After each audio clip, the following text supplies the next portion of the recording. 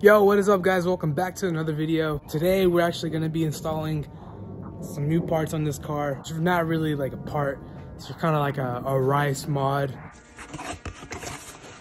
Well, here it is. We got it from One Up Lighting, Underglow. We're going to do the install on this car and see how it goes. Right now all I have is the demon eyes, so I have that as an RGB. The emblem is not RGB yet, but I eventually want to go all RGB. Let's go ahead and rack up this car and get it on jack stands.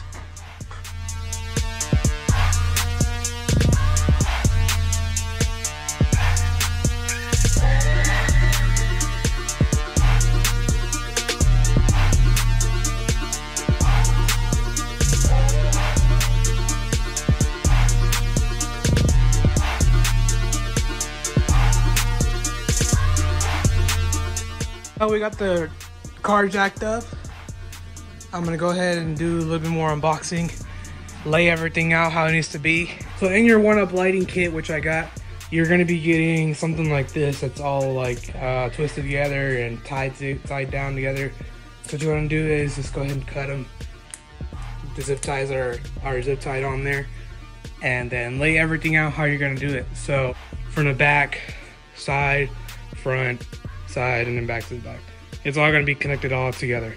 So you just have to run it depending on how your car is. All right guys, next thing you wanna do is figure out where your battery post is at. So in this case, this is on the right hand side of the vehicle.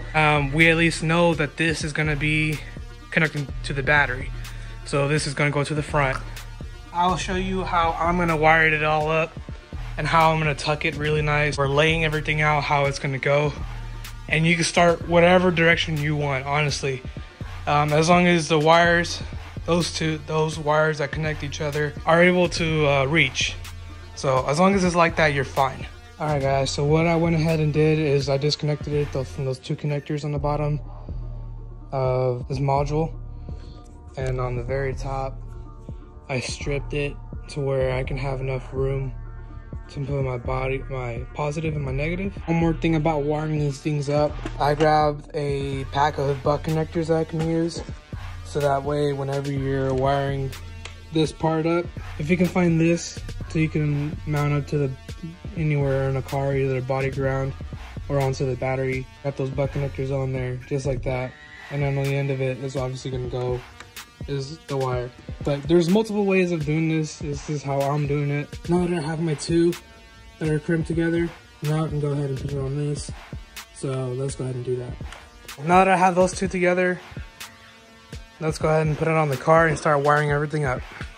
Cool, just like that, we have it in, at least on the battery positive terminal side.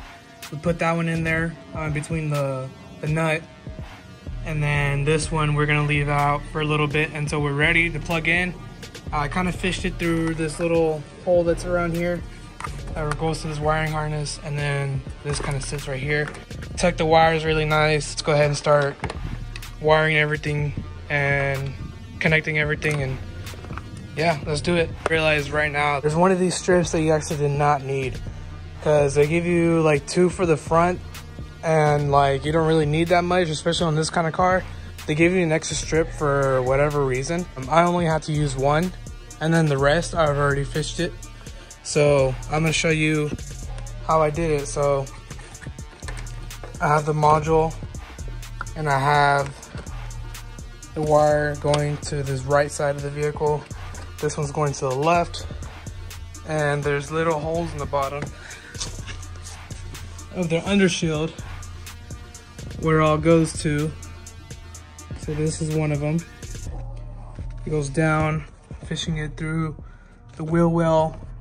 And I'm gonna go back and zip tie everything really nicely so it doesn't hit anything. When you're looking at the LEDs, you can tell that there's an arrow pointing to what direction the lights are gonna flow, where the arrows go this way on this side.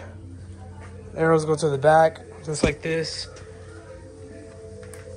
on the sides, and then it follows the whole pattern from the front to the side and then the back.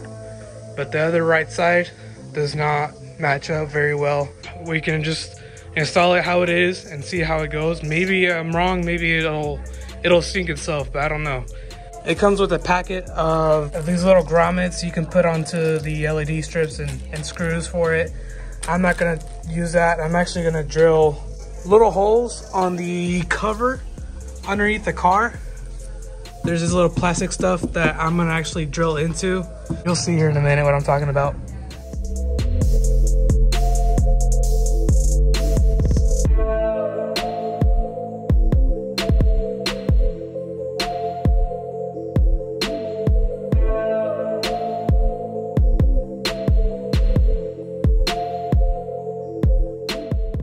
All right guys, so this is what I mean. Had it zip tied just like that. I made little holes on the undershroud. That's what I did right there.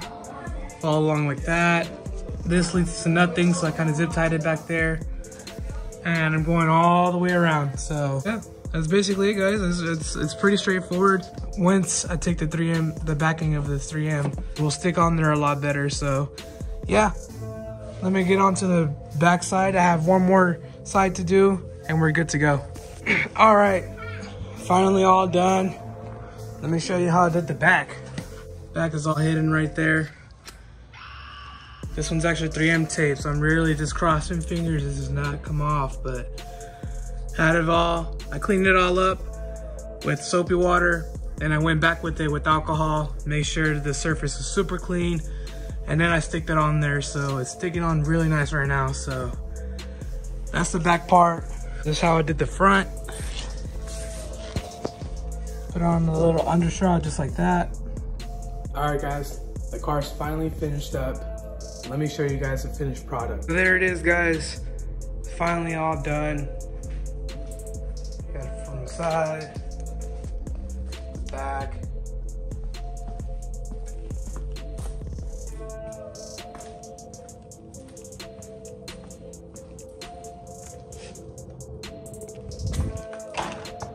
Yeah. Turn off the lights on all the garages to see. I'm honestly not too fond of it, to be honest. Like the fact that I haven't positioned it the right way, but I think once I adjust it, it'll look a lot better. I appreciate you guys watching. If you want to do this kind of things, don't overthink it. And I'll see you guys in the next one.